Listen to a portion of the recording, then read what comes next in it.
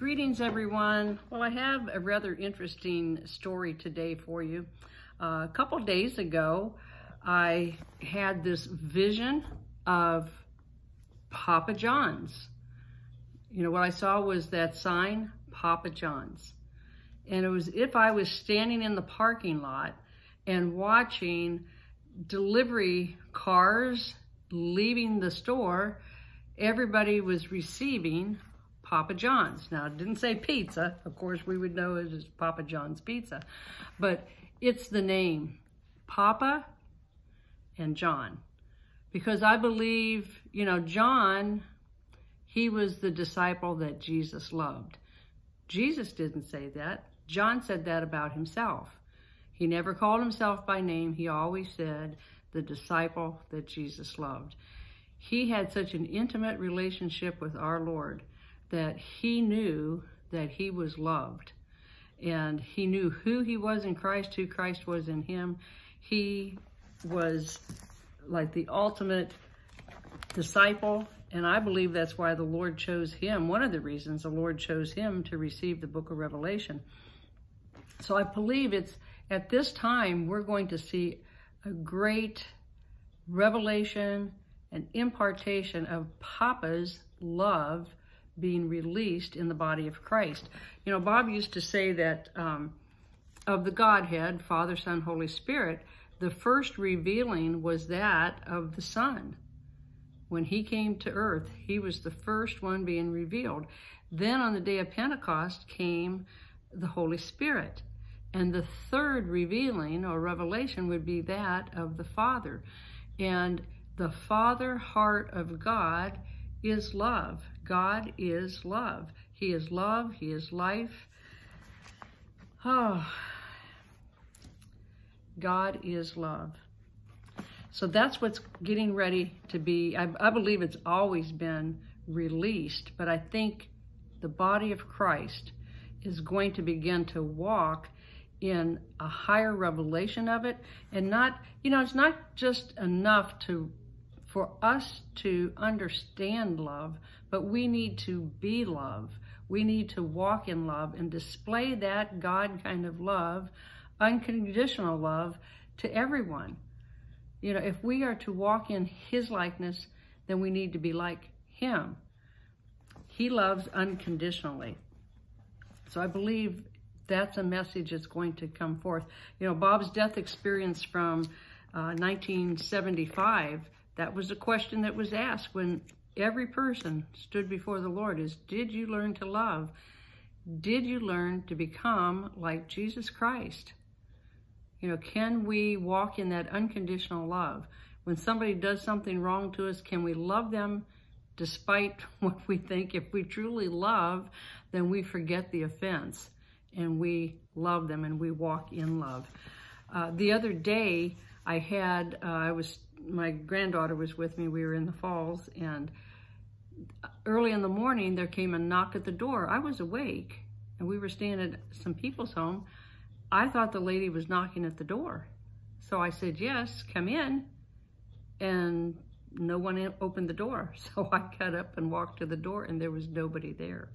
And I asked her later, did you come to the bedroom door? And she said, no, she wasn't even up at that time. So I believe the Lord is knocking at the door of our heart and he's asking that question. Did you learn to love? Will you follow me? Will you love unconditionally? You know, pizza, we always think about pizza being an Italian dish, and actually it is not. I was researching that a little bit. It says that it actually started, its roots came from the Middle East, like ancient Babylonians and Egyptians began making flat bread baked in mud ovens. Now, it doesn't sound very exciting, but later that flat bread, they added oil and spices to it. Now, think about that. You have the bread of life, and the oil of the Holy Spirit, and you add the spice to it, okay? Now, I believe we're getting the fragrance of heaven come to us. We're having the fullness of the Godhead being revealed to us. And we're the only ones in all of history that's been alive to receive it. You know, think about in the Old Testament, they heard God and then they chose not to, but they had God who was kind of an angry God, right? And now we have Jesus who came and gave his life for our sins, and he's given us the freedom. We get to choose to follow him. We live in a time of his grace. I think sometimes we take grace too far. You know, we just think we can do anything and get away with it and then just repent. But you know, repentance is turning. It's not just saying, I'm sorry. Repentance is a turning, a total turnaround of our heart and the things that we have done that we need not to do. It's turning and going the other way. So I believe that we're going to see a true heart of love coming forth. God's always wanted to reveal his heart to his children. But I think sometimes we've been too hard-hearted. Maybe we just weren't ready to receive it. But now I believe this is going to be released from heaven. We need to pull it down. We need to receive it and release it. We need to walk in love. You know, God is light. 1 John, you know, if you read John, the Gospel of John, and then 1 John, 2nd and 3rd John, you'll just see how he walked in love all the time. But 1 John 1:7 says, if we walk in the light as he is in the light, we have fellowship with one another, and the blood of Jesus Christ, his son, cleanses us from all sins. See, Jesus came to take our sin away. He came to impart, in place of that sin, he gives us his love.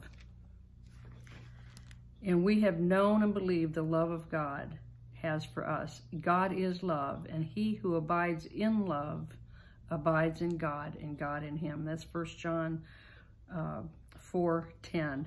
So we become, as he is, we become like him.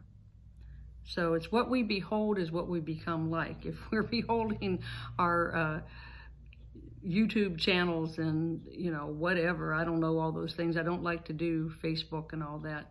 But if we behold those things, we're going to become like that. That's going to become the God and the idol in our life. So what are we really beholding?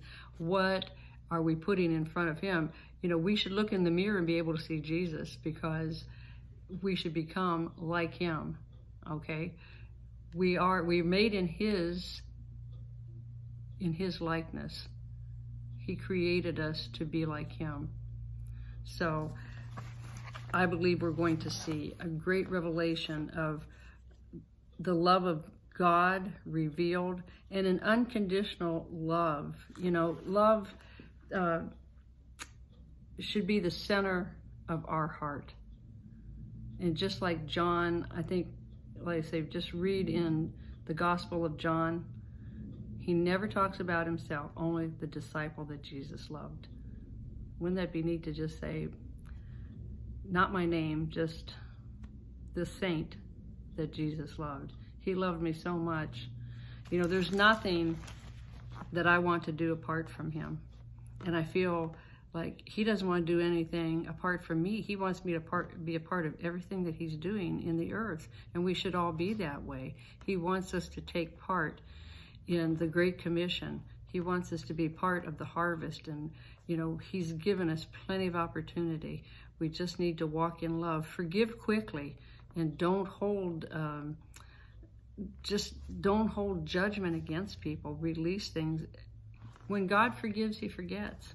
And that's where we can forgive, but oftentimes we don't want to forget. But if you truly walk in love, you will forget the offense. When you forgive, you forget. Okay? So, get ready for Papa John's to be released. I believe it's the Gospel of John, John 1, 2, and 3. And it's all about Papa's love. Papa's love is going to be imparted to the body of Christ. And you take that into your workplace, in the school place, any place that you are, you take it with you and release that love. It's not just good enough to receive it, release it in Jesus' name. Now, Lynn and I are holding a conference April 2nd. It's a Saturday, and we hope that you can be a part of it. It's done by Zoom, and I believe you can go to our website, didyoulearntolove.org, or YouTube channel or Facebook channel, and sign up for it there, because we want you to be a part of it, okay?